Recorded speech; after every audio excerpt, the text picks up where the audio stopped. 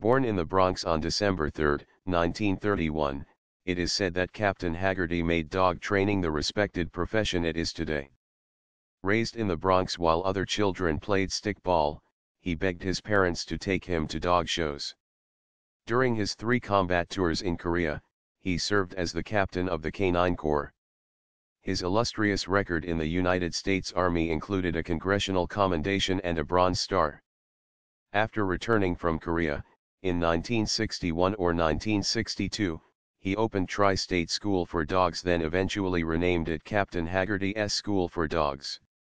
His school grew into the largest dog training school on the East Coast and had a celebrity clientele that included Liza Minnelli, Walt Frazier, Flip Wilson, Terry Shields, Leona Helmsley among others. In the early 1970s he began supplying dogs for film, television, and Broadway. In the Burt Reynolds movie Shamus, not only did they use his dogs for many scenes, the producer loved his look and put him in front of the camera.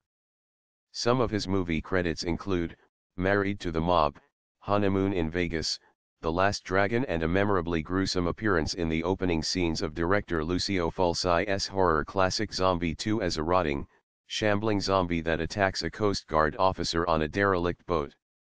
His television credits include guest appearances on various talk shows such as The Tonight Show with Johnny Carson, The Morton Downey Jr. Show, and David Letterman, where he and his dog Students appeared 26 times pioneering stupid pet tricks. According to Haggerty, his dual profession of being a character actor and dog trainer caused some confusion among his dog school clients and his friends in the film industry. When he would show up on a film set with or without dogs to train and act with them in front of the camera, people and fellow actors would recognize him and would say to him, "Oh, I didn't know you were an actor."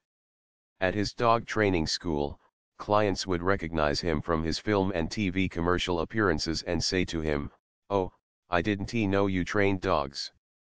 Since he was known as Captain Haggerty at his dog school, and then known as Arthur Haggerty on film sets, he decided to legally change his name to Captain Haggerty in order to combine both of his professions so that people would know who he really was on and off camera. He wrote hundreds of articles on dogs and won several writing awards, including the illustrious Howell Award given by the Dog Writers Association of America. His 3 books include Dog Tricks, How to Get Your Pet into Show Business, and How to Teach Your Dog to Talk. An encyclopedia of dog knowledge, he was generous with his time and was unapologetically honest.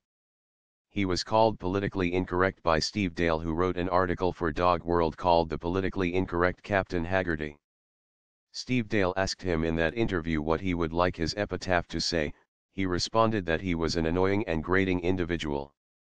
Captain Arthur Haggerty died in a hospital near his home in West Palm Beach, Florida from prostate cancer on July 3, 2006 at age 74.